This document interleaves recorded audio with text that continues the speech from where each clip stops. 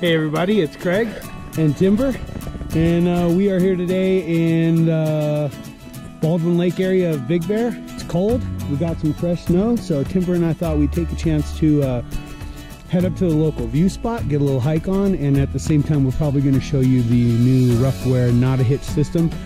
So hang out, come along, and let's take a look.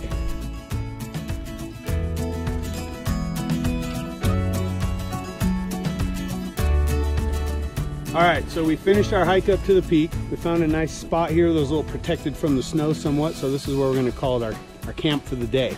So if you're like us, I want to take my pack off and relax a little bit, but I don't want my trail dog running off into the wilderness where I can't find them. Maybe there'll be some other hikers, some wildlife, so I want to keep them near me. So a lot of times I'm hitching them up to my backpack or maybe to a log or a rock. So today we're going to try out Ruffwear's new Knot-a-hitch system, and so I think that'll be pretty exciting to check out. It's nice and light and small. I packed it up here, didn't even notice it. So let me get it set up and let's show you what it looks like.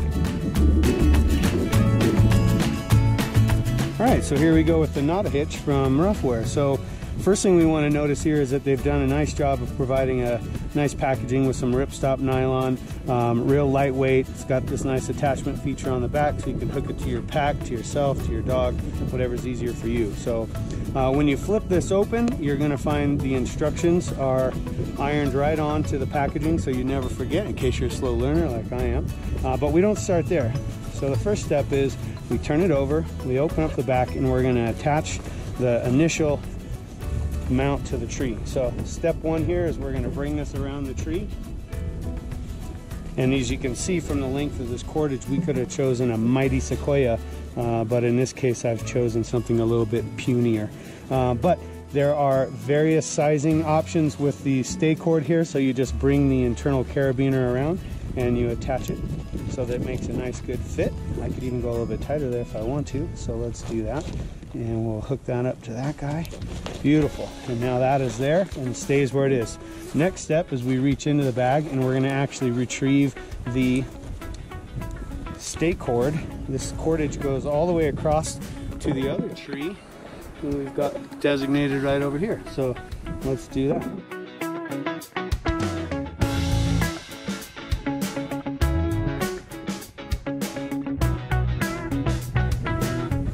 Alright, so here we are at the other tree, and so now what we need to do is bring the cordage and this other little carabiner around the tree, and it's really simple. Just lock it right in place like that.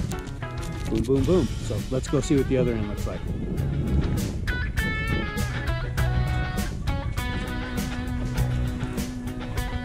Alright, so as you can see, we had a lot of cordage there. It's a nice feature, actually. Lets you mount this system up really at wide intervals between some pretty far apart trees and give your dog a lot more room to kind of move around within your camp setting. So that's nice.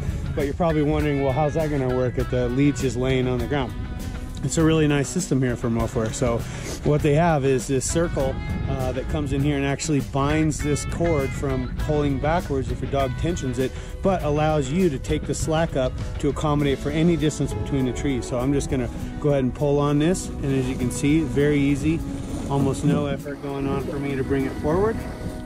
Pulling up the tension, get it right where I like it. That's pretty good. And look at that, it will not go backwards because this ring now drops into place. It's a climbing system, and I think it's also a testament to why Ruffwear is one of the best brands for any of this kind of stuff for your trail dog.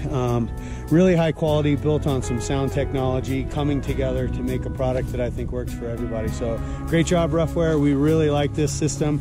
Only thing left to do now is utilize this locking D carabiner, and again, I'll point out a secondary feature, which is this thing swivels. And so if you've ever hooked a dog up to a system like this and let them sit for a while, they go around in circles like they're going to dig themselves into a hole in the ground having fun. And if this didn't swivel, it could potentially create some tension on your dog's neck. So by having this a swiveling locking carabiner, this is a really nice safety feature that's been incorporated into the design. And on top of that, we've got, like I said, it's a locking carabiner, so this gate opens up, and when it closes, you can just spin this barrel down, and now it's locked and can't come undone. So you don't have to worry about your dog somehow managing to get his leash out of this carabiner, you know, when you don't have direct eyes on him. So with that in mind, let's hook up timber. Hi, buddy.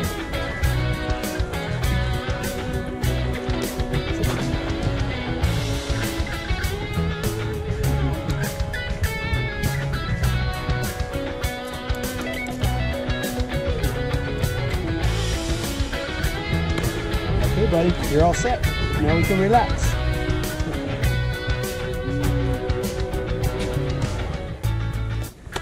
Thanks a lot, everybody. We hope you've enjoyed this little how-to video on Ruffwear's Knot-a-hitch, and hope to see you out there soon. So be sure and get out and enjoy the trails in your local area. Support your local trail dog associations. And if you've got any questions, reach out. We'd be happy to answer them. Take care. Have a good day. Bye.